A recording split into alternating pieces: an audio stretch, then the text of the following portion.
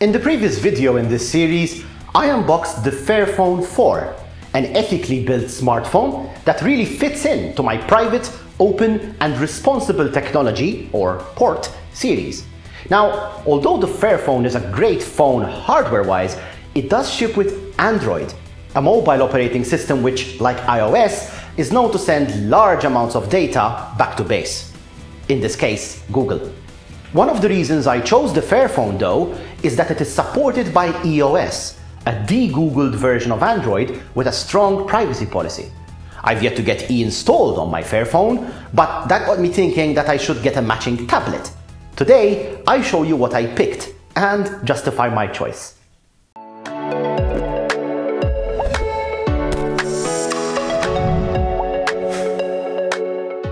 Like smartphones, there are two main routes to getting a privacy-respecting tablet. One is to buy a pure Linux-powered device, which runs a mainline version of the Linux kernel and can run all the apps already in the Linux ecosystem, optimized for a smaller screen, of course, and touch input. This would be the ideal choice. Now, the alternative is to run a deGoogled version of Android, providing most of the mature features of the operating system without phoning home to Google every 5 minutes.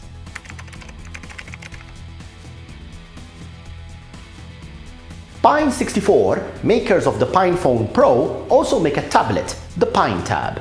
Featuring a quad-core CPU, 2 GB of RAM, Bluetooth 4 and 64 GB of internal storage, this tablet certainly doesn't have cutting-edge specs. However, it does come with a 10.1-inch screen and a detachable backlit keyboard case for just $120, which is really quite an amazing value. Another promising Linux tablet is the JingPad A1. The A1 is a Linux-based tablet running JingOS, a customized Linux distribution developed by Jingling Technologies.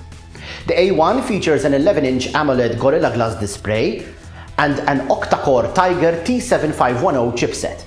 Along this, you'll find 8 GB of RAM, 256 GB of storage, a 16-megapixel rear and 8-megapixel front camera for those monsters who use their tablets to take photos, Bluetooth 5, USB Type-C, fingerprint reader, ambient light and gyro sensors, and an impressive 8000 mAh battery. JingPad claims that this is the first consumer-level ARM-based Linux tablet, and I find that claim a bit questionable. Not because of the hardware, since I don't consider the PineTab to be consumer level, rather the software is the problem. As per Jingling's own website, the software part for the JingPad A1 is still in development. Jingling provides a roadmap of software development. The tablet itself was shipped in September 2021, yet many features are still in development. One of the killer features touted by Jingling is that the A1 will have Android compatibility.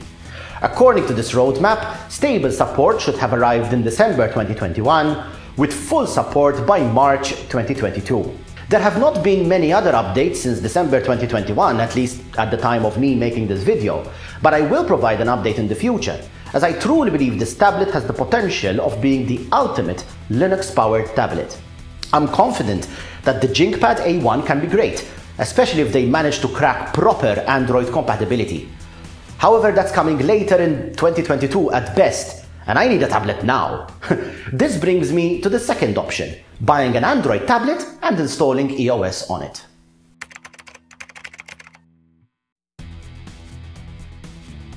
A post by a user on the EOS forums shows the tablets currently supported by EOS. Unfortunately, the majority of tablets are from 2016, with some going as far back as 2012. Although it's great that EOS supports legacy devices, I want something new and modern, and the newest tablet I could find in the list is the Samsung Galaxy Tab S6 Lite, which was released in 2020.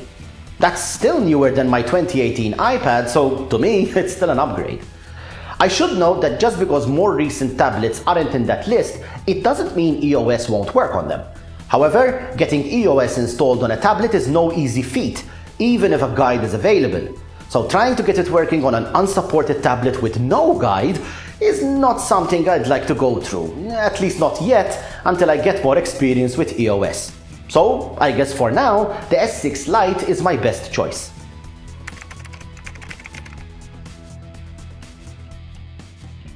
Despite being released a couple of years ago, the S6 Lite has some pretty decent specs. Released on May 16, 2020, the S6 Lite features a 10.4-inch 1200 by 2000 display, powered by an Exynos 9611 chipset with an octa-core GPU, 4 gigs of RAM, and either 64 or 128 gigs of internal storage, with a microSD expansion slot. It also features an 8-megapixel front and 5-megapixel back camera, which of course are mostly useless, Bluetooth 5, and a 7040 mAh battery with fast charging support. I got mine on Amazon Italy for around €330. So here we are with the Galaxy Tab S6 Lite box. I got the Oxford Grey 64GB edition, and not really much to see on the box here. So let's go ahead and open this guy. Oh, there is a security seal which we'll go ahead and remove. There we go. And there we go. Okay, so now there we are. So this is the main event, of course, but let's see what we get here. And you'll notice that unlike some more modern tablets, perhaps, we actually get a charging brick. In this case, I got a Euro charging brick, but hey, it's better than nothing. USB-C to a charging cable, SIM tool, which is weird because I thought I got the Wi-Fi version, but okay. SIM tool, and I assume in here, yep, is some documentation and stuff. A pen. Okay, so this tablet actually comes with a stylus and pretty much nothing else, I guess. Yeah, okay. Let's get this box out of the way. And these two. So, unsheathing the cover, okay, is a matter of opening the plastic here. There we go. That is the tablet itself. And I mean, you know, guys, it's a tablet. They all look the same. On the side here, you can see that there is the power button as well as the volume rocker, which is a single button. And down here, there's some sort of SD card slot, which is probably what that SIM tool is for. On the back, nothing exciting. There's a camera here. And on the other side, there's a whole lot of nothing. Okay, so I'm gonna go ahead and remove the few peels on this thing. So there is a peel here to protect the camera, and there are some peels on the side as well. And there we are, the device with all the peels removed. And I guess I'll put this basic stylus here on the side as well. Okay, so let's power it on for the first time.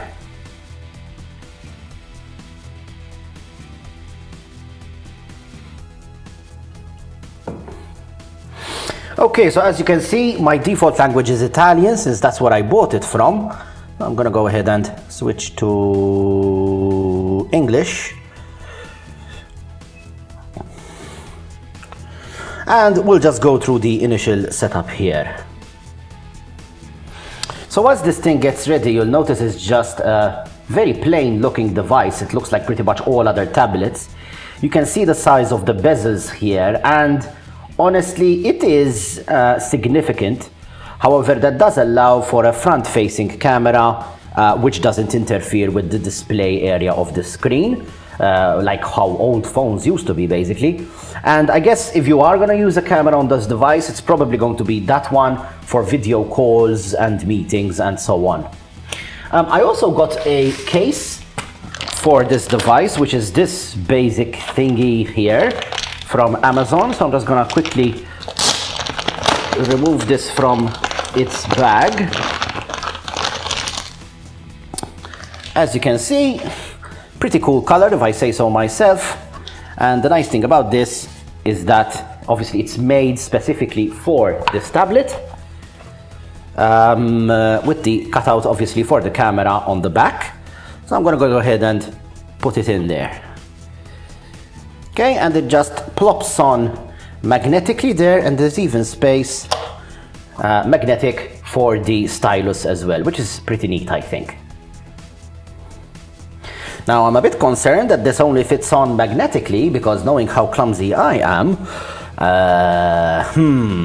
however, yeah, we'll see how that goes. And the nice thing about this is that you can angle the tablet on two main angles, and they do flip on magnetically, and actually it does seem to be attached pretty solidly, so I don't think this is actually going anywhere, which is pretty good. Okay, so maybe a bit better than I thought. Maybe I was a bit too quick to judge. I've always been a bit judgy with this Android stuff, but you know, maybe I'm being too hard on it. Right, so I'll just finish the setup, guys. So here I get to this protect your tablet screen, and as you can see, I can apparently activate face recognition. Now, this doesn't have a true depth camera like the iPad has, so I guess it's just, you know, looking at my face. Okay, but I'll see. Yeah, there you go. Face recognition is less secure than other lock types because there is a possibility that someone who looks like you or who uses an image of your face could unlock your tablet. So no, I am not going to do that. Let's go back. I'll just set a pin. Okay, and the setup process is complete. So the first thing I'm going to do is install some sort of benchmarking app. I'll probably install Geekbench, and I'll also install a game so we can look at the performance of this thing. I am not going to review the camera for the tablet because honestly, anyone who takes photos with their camera on a tablet is an idiot in my book. However, I am going to look at the selfie camera since that's something that you might actually want to use.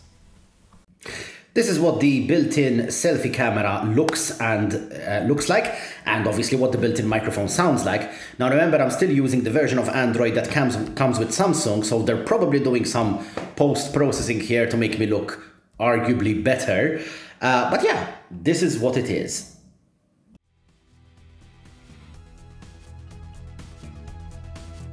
Now, since this device has a 16:9 screen, I would assume that viewing video should be a pretty pleasurable experience. So I have YouTube here playing a 4K video, and I'm gonna make this full screen. Okay, yeah, that's fine.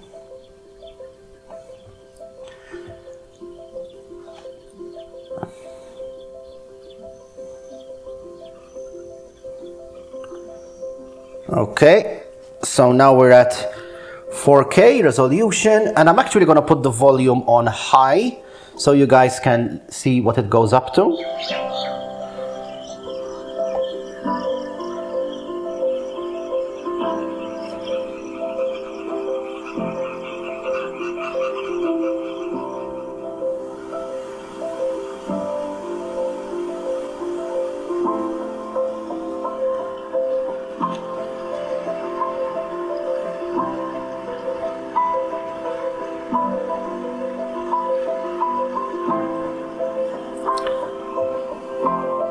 So yeah, I'm actually quite satisfied with that. The volume is very, very decent.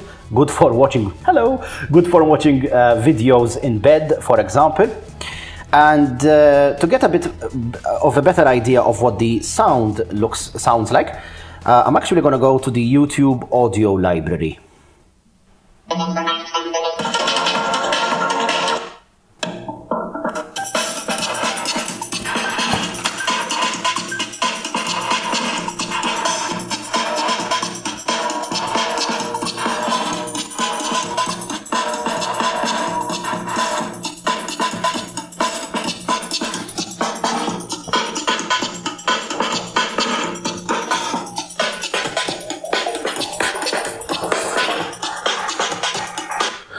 So the speakers aren't bad, they get pretty loud and they should be pretty good for whatever you want to watch on the tablet. Here we can see the Geekbench results. You'll see that it got a 310 single core and a 1117 multi-core score with all of the details here. Basically, if you compare the single core results, you'll see that this is on average with these devices. As you can see, a Samsung Galaxy Tab S6 Lite, pretty much average for this device, okay, which obviously is a third of the performance of the flagship tablets, but remember, this is a 2020 model. And if we look at the multi-core scores, again, pretty much there. As you can see, this is in line with the performance of a Galaxy Tab S6 Lite. And multi-core, again, we get a third of the performance of the flagship. So an S21 Ultra or an iPad Pro, this isn't. So if you're using this tablet as a desktop replacement, perhaps you'll want to consider something a bit more powerful. But for my use case, for a simple tablet user, yeah, this is more than fine. Now let's look at some gaming performance. So I've downloaded Forza Street here, which I've actually never played. Not much of a mobile game player.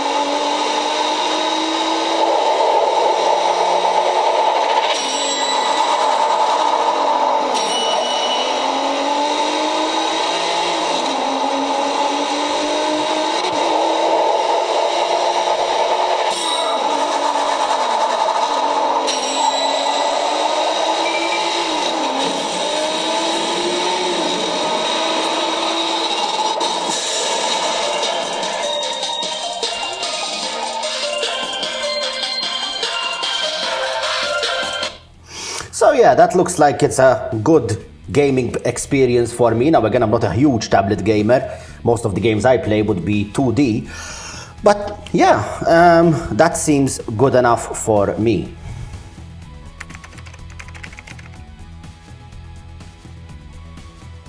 So, that's the Galaxy Tab S6 Lite.